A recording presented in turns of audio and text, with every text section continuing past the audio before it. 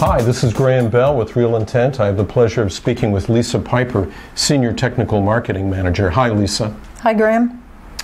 It's the middle of November. We're just about ready to start thinking seriously about Thanksgiving. But we were talking a little bit off camera about the issue of X-pessimism. What is X-pessimism and why do we care about it? Well, X-pessimism is something that happens in gate-level simulations.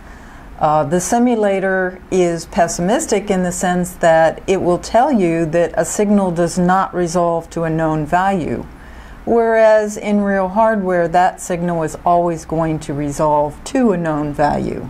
So it's pessimistic in its results.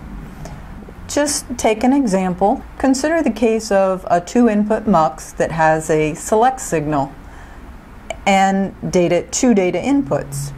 So if the select signal is an X value, then as with any mux or decoder, if all the inputs have the same value, you know the output is going to be that value. So in the case of the two-input mux, if both inputs are a 1, you know the output's going to be a 1. Well, your simulator is going to tell you that it's an X, that it doesn't know what the value is. So why do we care about this? Well, we care about pessimism because pessimism is one of the reasons why gate-level simulation functionality doesn't match the RTL functionality. And you have to start from the functional error and trace back in time to find the reason that the simulation differs.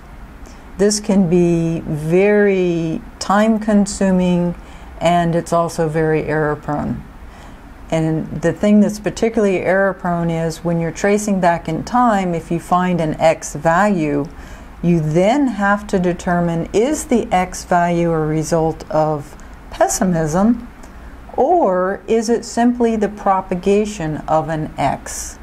That propagation of an X could have been missed in RTL. It could have been masked by what's called optimism.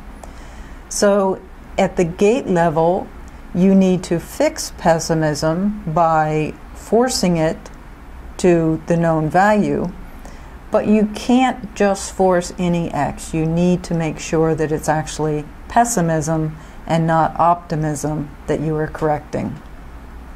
What are some of the customer experiences around this problem? Well, a lot of the customers, they still do the manual approach of trying to trace back, and the complaints we hear is that it takes months to get their gate-level simulation to match the functionality of the RTL simulation. We also hear from the people that do it that they have a constant fear of having missed something because the net list is very unfamiliar to them. They're tracing back. Determining exactly where the point of pessimism is can be difficult, and determining the right value can be difficult. So they don't sleep well at night when they're having to do this. The other common popular solution is to do random initialization of all uninit flops. This in essence removes the X's from the design.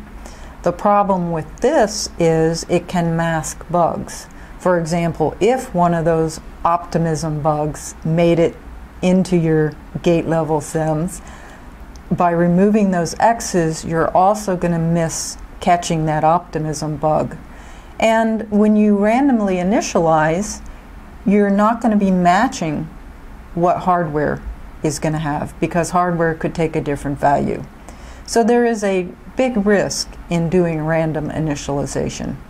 And so that's why customers have come to us asking for a different solution. The other complaint we hear is that some of the solutions that have come out have so much overhead in terms of simulation and especially memory. So customers want a solution that doesn't slow down the simulator to unacceptable terms. What are the requirements for an effective solution? Of course, performance and memory need to be within reason, and also you need to have an easy use model. And in the case of pessimism, one of the most critical things is accuracy.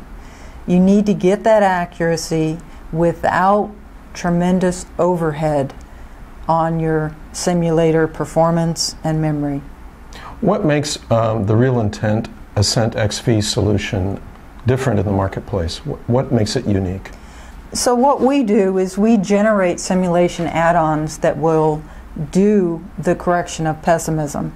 What's different is we do a static analysis on the design itself prior to even getting to the simulator.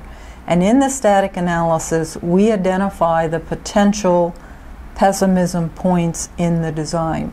So we're not having to monitor every single node in your design.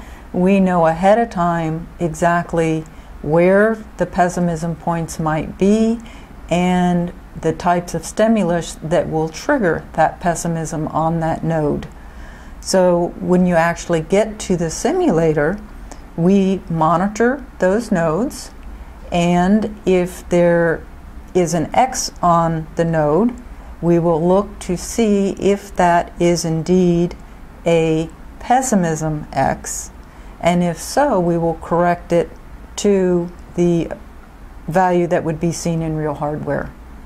We don't arbitrarily correct any X that's on an identified pessimism node.